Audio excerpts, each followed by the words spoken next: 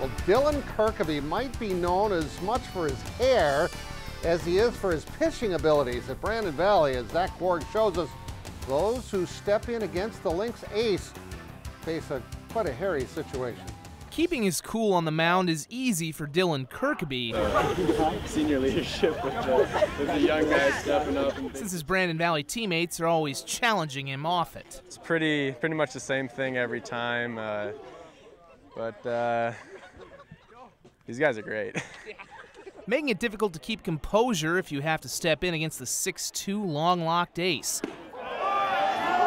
Heading into his senior year, Dylan had struck out 192 batters over 157 innings, helping lead Brandon Valley to the state title last season.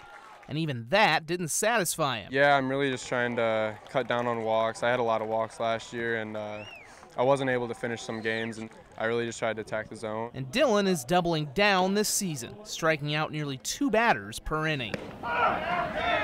You can just tell the confidence is there. I mean, in the past, sometimes he'd get in situations and he'd beat himself up, but you can see it now this year that he's matured quite a bit on the mound, and he understands that, hey, tough situations are going to happen, but you control what you control and just continue to compete. I definitely try to intimidate a little bit. I really try to attack with fastball and just mix in both a curveball and slider off that, and then occasional change up to lefties and just see what happens. Kirkeby will take his arm and attitude to Northwestern, both of which should calm any nerves he might have at the next level.